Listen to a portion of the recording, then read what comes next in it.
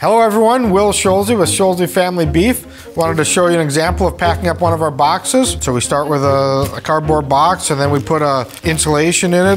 This is something I'm proud of. It's called Green Cell Foam and it's a biodegradable insulation that's made out of corn. You can actually dissolve it in water and put it down your sink, or it can be composted in your garden compost. So this box, we got a little bit more variety than some of our other boxes have. We've got several different pre-made bundles, or we're more than happy to make a custom bundle for you if you reach out to us. We start out with half of a chicken that's grown by a family friend of ours.